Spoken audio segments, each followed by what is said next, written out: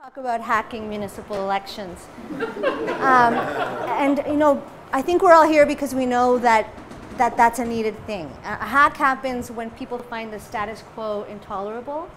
And I think that many of us in this room will be a little concerned about the direction of politics south of the border and other parts of the world. And we don't want to ignore the fact that that right-wing populist wave has washed over us before, particularly in Toronto. And there's a real risk in not taking action. I want to just say that I know what it's like in my own bones, what it happens when democracy breaks down. I came to Canada after a military coup, which happened in my country, September 1973. That was a very different situation in the sense that there was a suspension of civil liberties, there was repression, there was torture. But the reality is that whether or not we have extreme situations like that here, the risks are similar when people aren't able to exercise change through the democratic means. And so I think that today we know that people are grappling with that kind of reality. Like there's an uncertainty, a fear about the future, an insecurity that's leading a lot of people to think about their neighbor in a way that's a little bit frightening, a little bit disturbing. How many people here have canvassed before? I know some of you have canvassed a lot. I think that you will probably have heard at the door a lot of sort of from people that are feeling economically marginalized, powerless, that maybe it's that the person who's receiving social assistance or it's the refugee that's actually causing the economic hardships that people are facing. So that's a pretty risky situation that we're in. Uncertainty, insecurity, the struggles that people face, they can be a fuel for hatred, for xenophobia, but they can also be a source of courage. And I think that's what getting involved at the local level really allows us to do. It's to find the courage in ourselves, to go and talk to a neighbor, and to ask them to find the courage to change their circumstances for themselves. So, like I said, I arrived as a small child from Chile. It was a very different reality of a city without many migrants from the global south, as it's called. I lived in a very white working class neighborhood. There was a lot of resistance to the arrival of Chileans, and at the time it was called the Western Guard.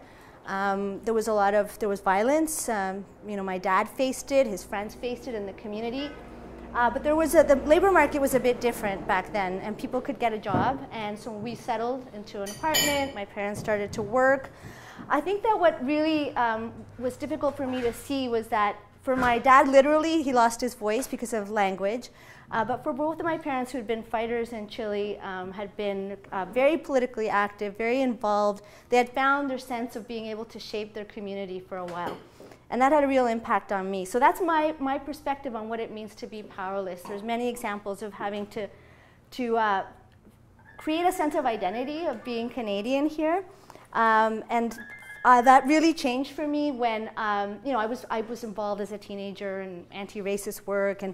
But when I really started to feel like maybe I belonged, that this place was mine, was when my daughter went to school.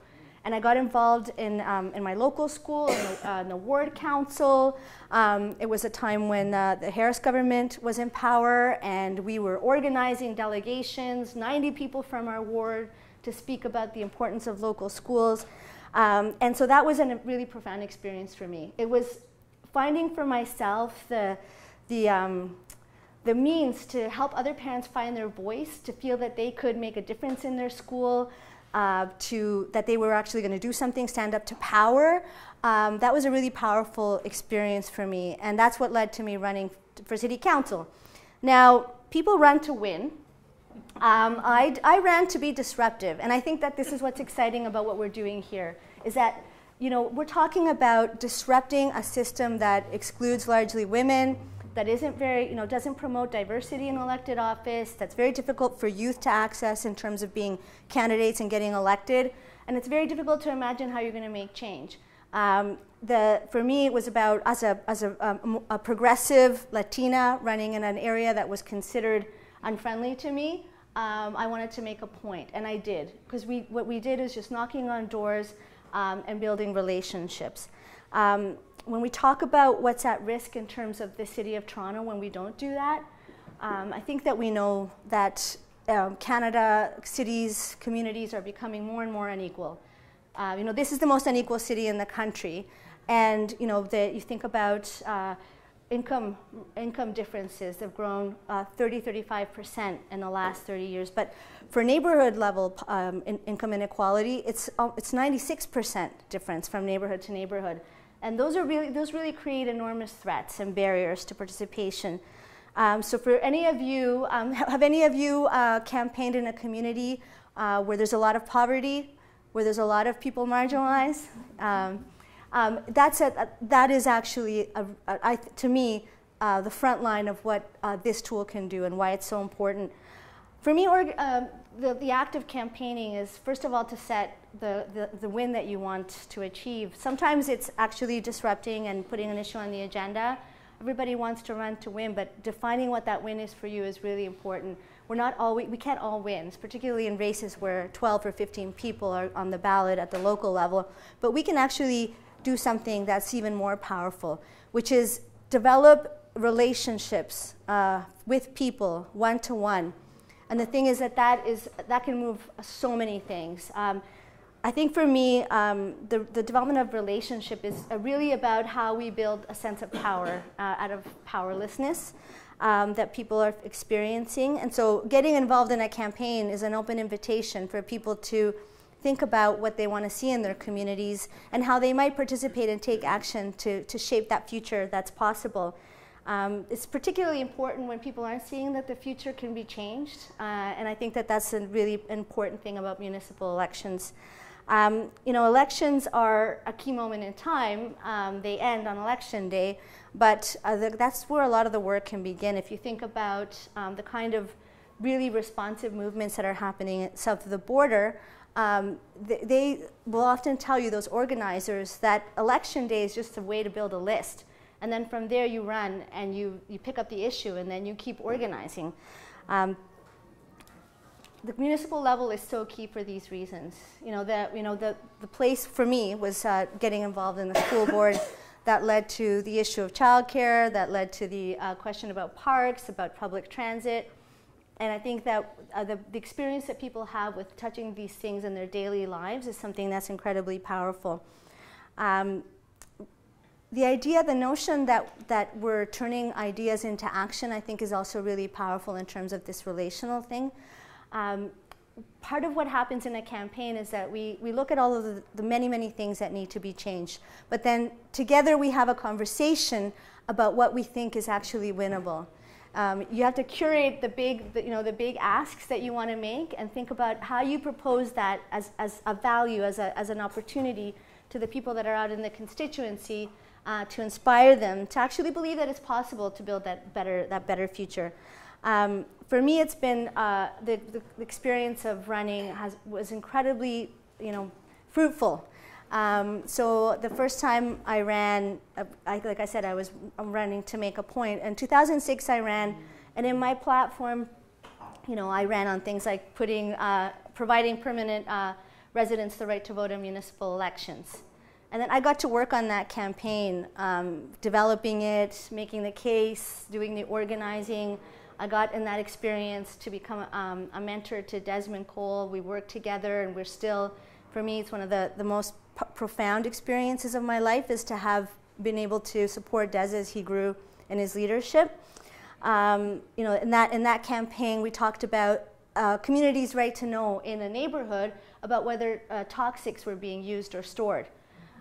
So then I got to, after that campaign, with a renewed experience and the contacts, I was on the Toronto Board of Health. And it was a powerful thing for me to bring in that environmental and community-based sort of movement, and to be a part of the Board of Health that voted for environmental disclosure, which is then being picked up by the province, and it's a powerful idea. All along the way, we're building more capacity to make change as we do these things. At that time, we talked about landlord licensing and how important that would be. And 11 years later, the City of Toronto has voted for landlord licensing. Change takes a lot of time, and the only way to actually deliver on change is to have the power to make it happen. And power is built by joining a small amount of power that we have as individuals with the power of another person. In 2014, by then, the issues had expanded, they changed, transit was really important. For me, it was an incredible opportunity to talk about community benefits and what it meant in my ward or potentially across the city to have people be able to shape or contribute or have a say, drive local economic development. And it really struck at the heart of people's sense of marginalization about seeing cranes going up or construction happening, but never imagining that my son or my daughter would be able to be on that job site, or that somehow somebody in my family would be able to be connected to that economic opportunity. So that's been a powerful experience for me. I did the facilitation for the development of the Toronto Community Benefits Network, and I'm still involved on the board. But I think that's a really important emerging movement that we can tap in this city. I've spoken in Calgary about it. I think that there's a real sense of possibility, and that's what the local level provides. That's where a power is on a block, in a poll, in a ward, and that's where change can happen. Yes, so the second thing for me that's been incredibly powerful about a campaign is that it's the practice, it's the discipline of identifying potential people to work on the campaign, recruiting them, trying to understand what motivates them. How does a person go from feeling fairly maybe passionate about an issue or interested in an issue to someone who can actually feel that they can exercise agency around it and lead other people, inspire them to take action together. That, for me, has been the greatest legacy of my work in campaigns personally, is that I ended up doing this kind of work for the last 10 years. I didn't know I was doing it before. I got to exercise it in my role at Maytree. And I think that that's a really important piece of work. And any one of us that works on a campaign or is working, and it doesn't have to be an election, it can be an issue-based campaign, is really in that moment scouting for new talent, for new possibilities. And people need the tools to actually participate. So it's really great to see that this open source sharing community that can develop new tools that we don't know what's going to be needed or who might be involved, who might come on board if they're invited. So that, there's Toronto Community Housing in my community, and from repeatedly going to those doors and talking in between about increasing minimum wages or talking about a number of different campaigns that have been happening in the community, you can see the leaders rise up. And sometimes the leaders can be people that are facing multiple barriers. But they're there if you invite them. They'll come out. You just have to be willing to make the investment, and that's another way to build power. So at Maytree, I did this work. We did, and Chris and I worked together at the time, developing the political leadership, whether as candidates or as campaign workers of people underrepresented underrepresented racial groups and immigrant groups in particular, refugees. And so we did have some successes. I'd say, the election of Matthew Green in Hamilton, that was something that I hold very dearly. He was the first councillor of color, certainly the first black councillor in a very diverse city. And he's doing incredible work on payday lending, on carding, and supporting the expansion of transit in Hamilton. So that's paying it forward in a lot of ways. I think that the question we need to ask ourselves when we start thinking about how we're going to participate in campaigns is, who are we looking for? Where are the voters going to come from? In a lot of places where we are going to be running campaigns that are disruptive, that are hacking the system, the available votes are already taken up by people who feel quite comfortable. That's the status quo. So we have to ask ourselves, where is the disruption going to take place on our end? And I'd suggest that we need to think about new voters. In 2006, an incumbent councillor lost in the northwest of the city simply because his opponent ran on this question of buildings and the need to do landlord licensing, and 400 new tenants voted for the first time. That's a way to flip that situation. I recently worked on the campaign, as a volunteer of the new mayor of Saskatoon, Charlie Clark. Now, Charlie had 10 years of being at Saskatoon City Council, but there was a real need for a change there. And he came out from 3rd place to win that election without ever changing his sort of, without ever compromising on his values or on his offering. Climate change is a huge issue in Saskatoon. Housing, inequality, poverty, marginalization, street checks and carding were an issue. And Charlie was able to do something that was really historic, which was to capture a majority of Indigenous voters who came out to vote for the first time. And that's how that election was flipped. It wasn't because, it wasn't only because sort of businesses and artists and millennials really came on board with him. It was that there was an available pool of voters there that nobody had really talked to and asked. And the way that that was delivered was disruptive, not in the sense of it wasn't a digital tool, but it was relationship-based. It was the deep, deep relationships in Indigenous communities in Saskatoon that allowed workers to go into housing and to go into all kinds of neighborhoods and say, okay, let's go and vote. And that was, I'd never seen anything like that before. It wasn't identified support, it was based on relationships. So I would say go back to the idea that when we're identifying vote at the door, we're not just saying, will you vote for me or not? We're actually opening the possibility that we're going to develop a new relationship, because somebody might not be with you today, but you're developing a conversation and opening up a bridge in a place, and in a place that can be turned into a lot of social capital. I think that ultimately what I'd like us to see do is help communities address this idea of the sort of the sense of not having a future, of feeling insecure, of wanting to blame a neighbor for difficult economic situations by turning the conversation around. And I think that what a campaign can do at the local level is actually help people to find what a collective identity is, reshape that in a way that's progressive and that's inclusive. It's the process of helping people to find that they have a voice and to actually have the experience of exercising that voice. There's nothing more powerful than going to knock on someone's door and they open their door and they share their hopes and their fears with you. And that's an experience that everybody should have many times over.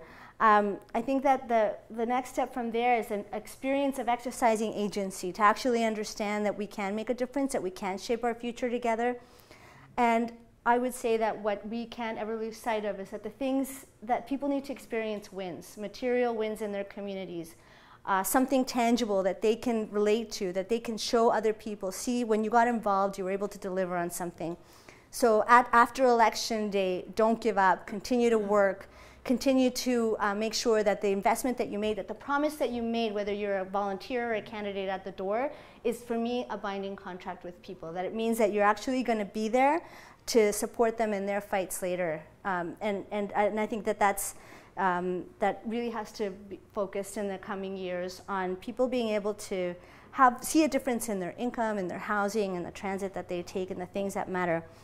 And I think that this is more critical than ever.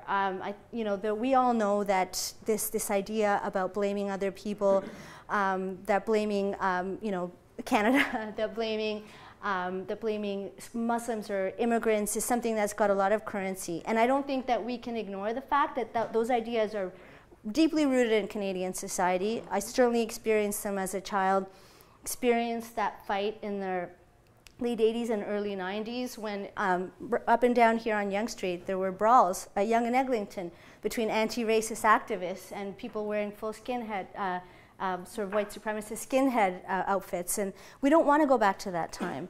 We want people to feel that this inclusive, the communities that we're building are actually going to be an incredible asset to us. And so I would say that, those are the people in this room. A lot of us have a lot of privileges. We probably have a sense of the future, but just want to ask you, have you ever felt outrage about a situation around you and a sense that you didn't have any power to change it? Some people? Well, that's, I think on our own we can't do very much, and we've all probably experienced a sense of helplessness at some time, but relationship building, whether it's digital or whether it's in person, is one-to-one quickly can become 20. 20 becomes 1,000, and then 1,000 easily becomes thousands of people. So that practice and that commitment has to be front and center. Campaigns provide us the opportunity to turn our values into action, to create community-driven agendas, to create a sense of a collective identity, to build teams, to build power ultimately. Campaigns are a chance to do it once and then do it again and again and learn and innovate, and that's why it's great that this tool is sustainable over time. So I can't conclude without doing a call to action, of course, because this is about politics. So I hope that you will all continue to support this work, and that if you haven't experienced yourself what it means to ask somebody to support your vision, your idea, that you get out on the door and that you do it immediately, that you have the political conversations that are going to really make a difference to people, that you invite someone who isn't involved to come and to see themselves as a political actor, and I think that we can make a lot of difference, build resistance to ideas that we want to exclude, and actually create the society that we want for ourselves.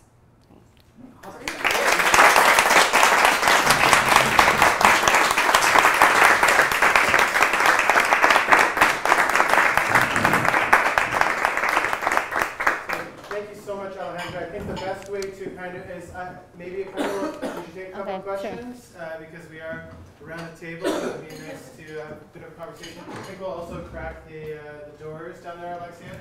Pretty bad. But yeah, we take a couple of questions and then we'll go